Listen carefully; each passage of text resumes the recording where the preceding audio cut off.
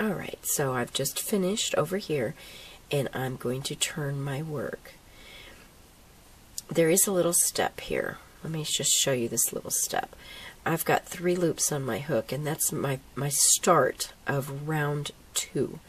Now, you could, if you wanted, take a little stitch marker, and you could place the stitch marker up here on one of the stitches and move it up as you go so that you can keep track of the rounds. I did not do that. It just really gets in my way. I don't want to be taking this guy in and out of my work. And I'll show you why, and I'm going to bring this in real quickly. Here is the start. Now I know it's the beginning because I have yarn to prove it. This is the beginning chain right here. This is the beginning. Now you see it's a little, it's off a little bit right here. It's a little off because of the spiral. But once you seam that in, this is crochet after all, so it just comes together because it's very flexible that way, and you just seam that together. But here is why I did not put a stitch marker. It's because I know that this is the first stitch, because here is the yarn. And if you just follow that up, all the way up, see how the yarn, it separates here, so you know exactly where you're at, and you follow it up, all the way up. I can tell without any question that this is my first stitch, and so when I finish this last round here, I know that this is the first stitch, and I didn't waste time by putting in the stitch marker. And that's just me. If you want to put in the stitch marker and move it up, go for it. It's just I didn't want to do it. I didn't feel like it. And to be honest with you, this is just a little cowl. Let me see if I can move this camera back. This is just, it's just a cowl, for goodness sake. If there is half of your round has, you know, 9 rounds and the other side has 8, I don't think anybody's going to come up to you and, oh, wait a minute now, you have 1, 2, 3. Nobody's going to notice. It's going to even out, and nobody's going to really notice. So I just really don't think it's necessary for something like this. Don't feel like you must waste your time. Isn't that pretty? Wow, that's gorgeous. I need to put that on my desktop background or something. That is gorgeous. Okay, let's move it out of the way. So, come back to our work, and we've picked up stitches here. I can tell that this is the hook side for picking up stitches, because see how that guy is loopy? I can tell that. So now I'm going to move over, and I'm going to remove some of these stitches. And the way to remove them is pull through 2, just like you did before, and it will always be pull through 2 because this is a spiral. We never have the pull through 1 ever again. So pull through 2, pull through 2. Now remember to leave, whoops, go back up there. Remember to leave 3 stitches. Oh my goodness, really? There we go. Okay, pull through 2, and continue to do that all the way across until you have 3 stitches remaining. Pull through 2, pull through 2, all the way.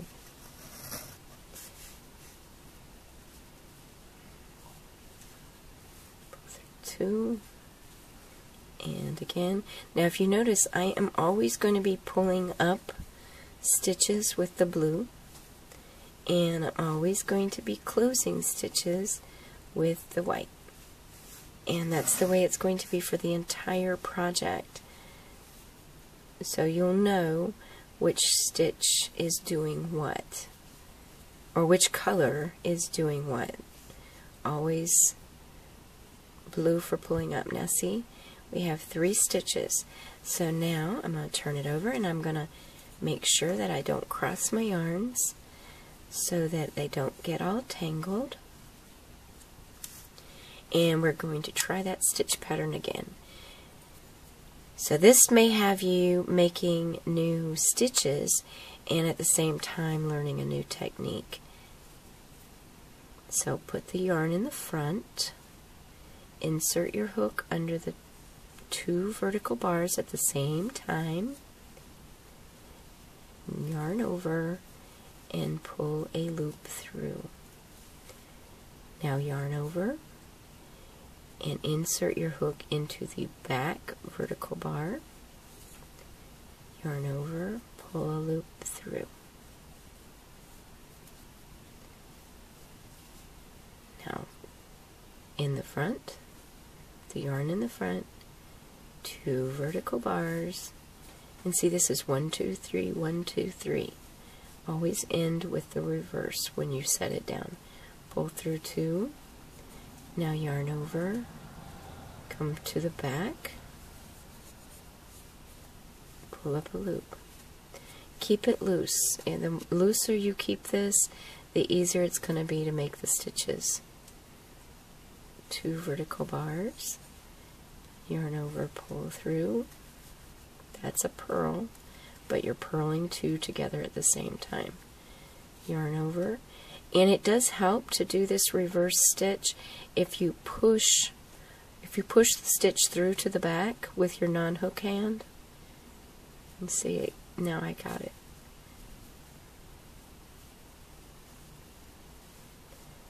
Okay, now I've done 1, 2, 3, 1, 2, 3. Don't ever turn or set it down unless you're at 3.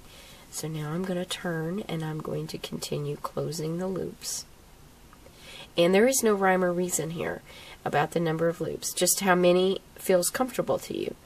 If you can fit several loops and your circle is not getting strained, if you can fit half of them on there, then that's perfectly fine.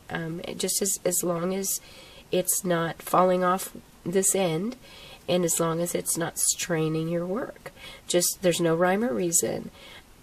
Just continue pulling loops until it's comfortable. Then you can turn. Alright, now I'm going to turn, always making sure that I'm not crossing my yarn. You turn it one way one time and one way the other, just to make sure not tangling. Now pull through 2, and again, pull through 2, and again, 1,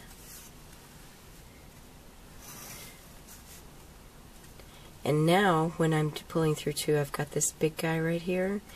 That's the yarn over. That's why that one looks different. It's the same stitch. It still has a front and back vertical bar, but it's just bigger. And I always know that's 2. So that is also helpful when I'm counting. If I start to lose my place, I can tell that's 2. That's always going to be 2 and 3. And now we have 3 remaining. And we're going to turn over and start picking up loops again. So you see, one side is picking up loops, one side is closing them. And you just do that all the time. Just keep going around and around and around and around. It's going to be exactly the same throughout the entire project. And you're going to do you're going to do 9 rounds total. Now if you do want something with less height or more height, you can keep going. There is enough yarn in the skeins to keep going if you wanted. But I did 9 rounds. And they're very easy to count when you do the stitch pattern. And I will show you that in just a minute. Yarn over. And pull up a loop. That's 3. So yarn in front, purl 2 together,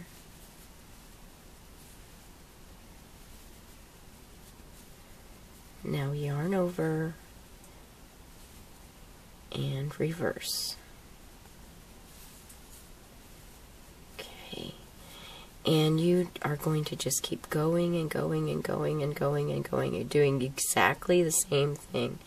Close up to the 3, then pull up more. Close into the 3, pull up more. And you just keep going until there's 9 rounds. And let me grab the cowl again. And let me try to zoom out here. Alright. Counting the rows is, or the rounds, very simple because I can count these guys here. This is the one that I use to close. So 1, 2, 3, 4, 5, 6, 7, 8, 9. So I've done 9. Now, once you've done 9 rounds and you've gone and you've checked, you've done fully 9 rounds, or you just want to close because you don't care, because no one's going to count them. I'm going to show you how to bind off this last round.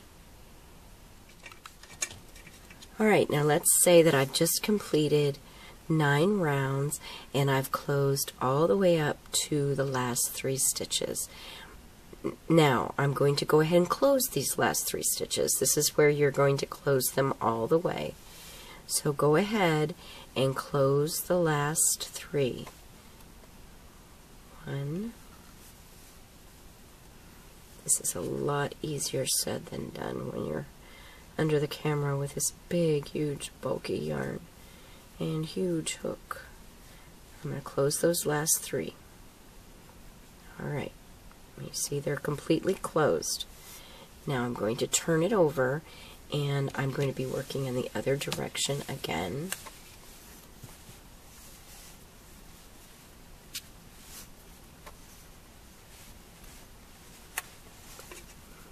Alright, what I'm going to do is I am going to work as for simple stitch, but I'm going to make a slip stitch. So insert your hook as if you're making a simple stitch just under the front vertical bar, yarn over, pull a loop through that loop and also the one on the hook, and keep this loose. Just like the beginning chain, I want you to keep this one loose too. Now here's the yarn over, but it's built the same way. It has a front vertical bar and a back vertical bar. Insert your hook as if you're making a simple stitch, yarn over, pull a loop through that one and that one, the one on the hook. Now you're just making a slip stitch. It's something that you've done forever, I'm sure, but because it's made differently, it seems like it's something different. It's really not. So yarn over, pull through that one and through that one.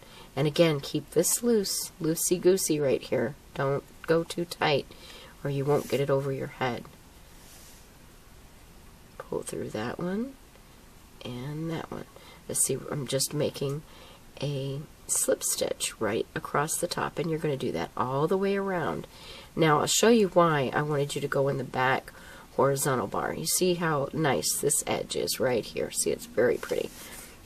Now if we come over here, see, this is what happens. It's exactly the same as the top. So it's a little pretty feature that you can do to make sure that your work looks nice. It's just a little finishing technique. So you're going to slip stitch all the way around until you get all the way to the beginning. Okay, I've slip stitched all the way around, and now I've finished the last slip stitch. And cut off your yarn and then pull it through. And now I'm going to just pull, I'm just going to grab a smaller hook, I think. Let me get a smaller hook. I don't have a needle handy. Come on now. Where's the little hook? I know I have one. Here we go.